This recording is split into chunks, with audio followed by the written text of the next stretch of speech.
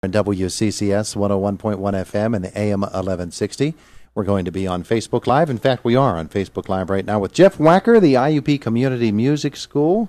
And we get a chance to visit with Jeff every once in a while and catch up on some of the developments there. Good morning. Good morning to you. So Outer Banks, how long ago? I spent the last week down the Outer Banks. Yeah. Nice air-conditioned unit, and then came home yesterday to the 120-year-old house that has no air conditioning, and oh my goodness, it was a little rough last night.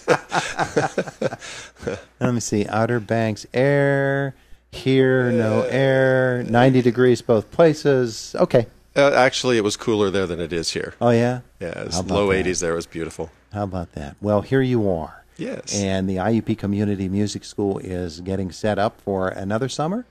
That is correct. And the reason I wanted to come on is I've gotten a lot of comments, both email and phone, and just in conversation from folks who say, I didn't know you guys gave summer lessons. Oh, yeah? Yeah, we do.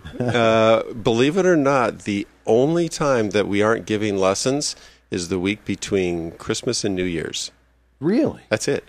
Wow. Other than that, it's year-round. Now, we don't always have every instrument available over the summer. There may be a few instruments. Those darn undergraduates have this tendency to go home and take a summer job and work. But for the most part, we do have most instruments available, and we're giving lessons year-round. One of the great things about the IUP Community Music School, to me, is the fact that you do incorporate IUP undergrad students as the instructors. Absolutely. It's such a great opportunity for them to get some teaching experience, and then also for people in the community to have a really very affordable lesson from someone who's just about ready to go out and be a music educator. Yeah. So that works great. It really does. It really does. So we're talking practically any instrument. Pretty much. Even bagpipes. Yeah. Ukulele, guitar. In fact, pretty much the fretted instruments, all the wind instruments, whether it's brass or woodwinds, piano, voice, percussion. We do literally every instrument except the main string instruments, the violin, viola, the cello, and the string bass, and those are done through the IUP String Project, which is a separate program from the Community Music School. Okay, so there's even education available there, but just not through Community Music School. So we cover everything through the two different programs, most of the instruments through the Community Music School, and then the String Project through the String Project. So how does it run? Do classes begin on a specific date and then go forward from there, or is it one of those free-form, open type of deals? It's kind of a combination of both, actually. And the reason is I'm trying to make it as flexible for people as possible so they don't feel like, oh, I missed the beginning of the semester, I have to wait till the next semester. They don't.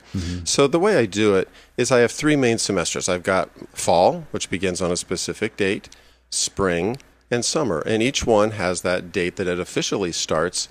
But then we have time in between each semester. And that's used for makeup lessons. It's used for additional lessons. And the only requirement for the fall and the spring is that kids sign up for at least 7 lessons. And that's just simply because I figured they should give it a try with at least 7 lessons. Sure. That's half a semester. And in the summer, it's even more flexible. We reduce the registration fee for the summer. And you only have to sign up for 5 lessons because it's a 10-week semester in the summer. Now, you said kids. I did say kids. Freudian.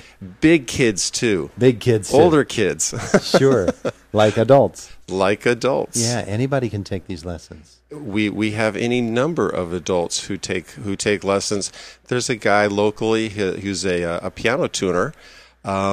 Strangely enough, I had his daughter as a music student when I taught briefly in Marion Center. But he takes piano lessons.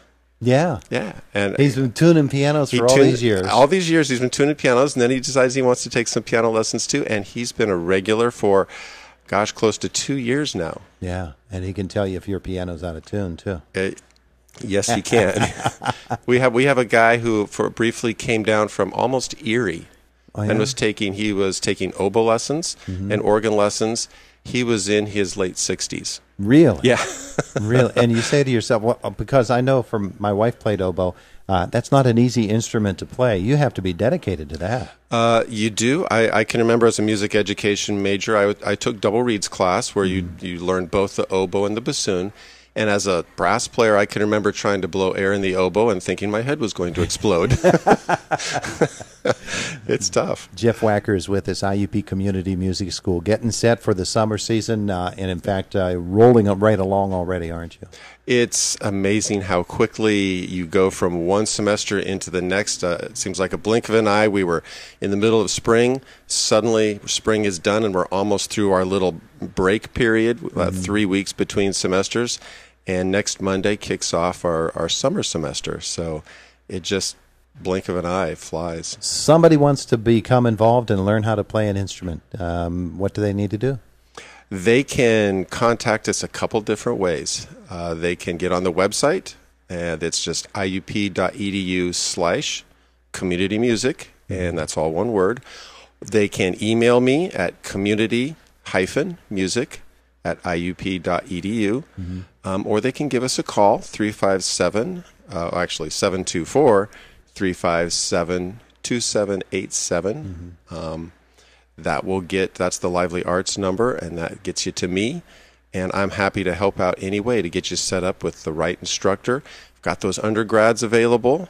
We also have our teaching artists available who already have a degree in music. And if you want to go big, go big or go home, you can study with an IUP faculty member too as well. All right, so all of that.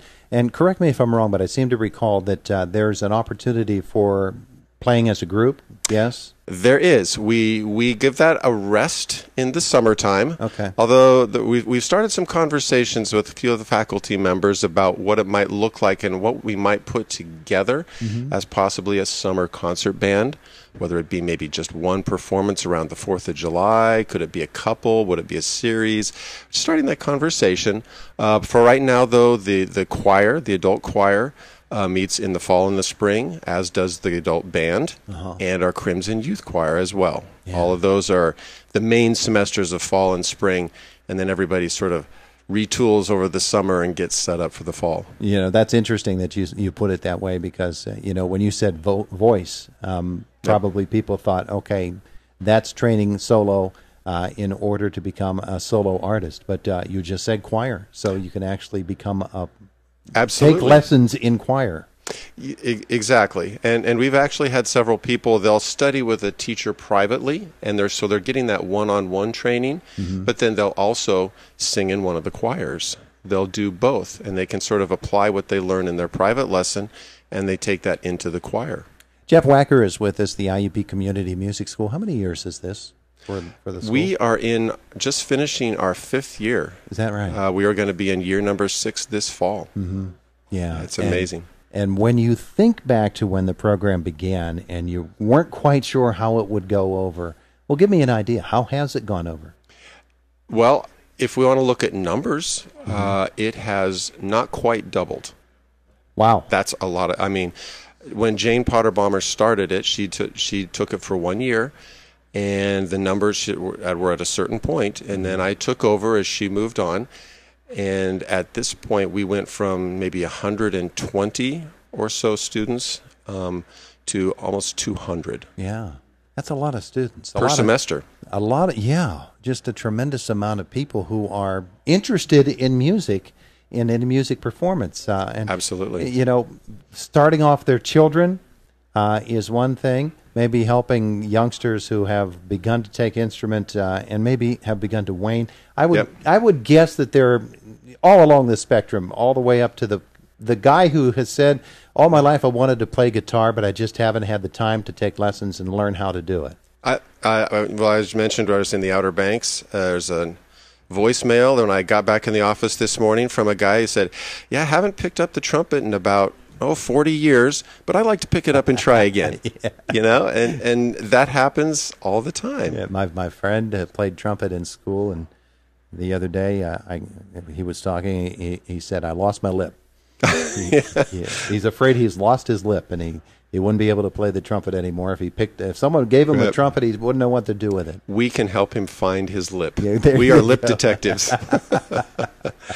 We're 5 minutes away from the top of the hour. So the community music school is thriving, I would say, with numbers such as that. It is. It really is. The response from the Indiana community has been tremendous, but we have people who are coming down from Punxsutawney, from Johnstown, Salzburg, really the outlying areas coming into the university, and it gives a nice feel with both the university and the community interacting that way. And it's really the common denominator is music. It's the wonderful power of music. Yeah, and people want to know about cost. You mentioned it's a much lower cost than you might get in a private lesson scenario outside of the community music school. We try to keep the cost absolutely as affordable as possible, because what's the point of offering lessons if people can't afford it? Mm-hmm. And judging by the numbers having gone up so high, I'd say it's very affordable, and we're keeping those numbers right where they are. They're not going up. We keep working hard to make sure that as many people as possible can enjoy a $12.50 for a 30-minute lesson with someone who's almost a music educator is a great deal. Yeah, absolutely. All right, so it's iup.edu/community music. Correct. There you go. Jeff, thanks so much. Hey, thanks for having me. My pleasure. You can come by anytime. We talk music here on Indiana in the Morning. 8:57 almost. So we're about 3 minutes away from the top of the hour. And it's Indiana in the Morning, presented by First Commonwealth Bank, WCCS 101.1 FM and AM 1160.